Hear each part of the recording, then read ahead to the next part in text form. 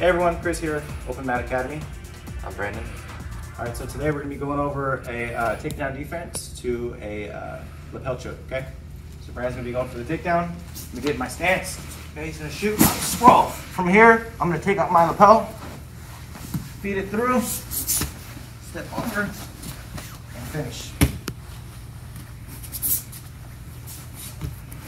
All right, so again, I'm gonna get low on my stance. Brandon's gonna go for the shot. I'm gonna kick my legs back, make my hips heavy.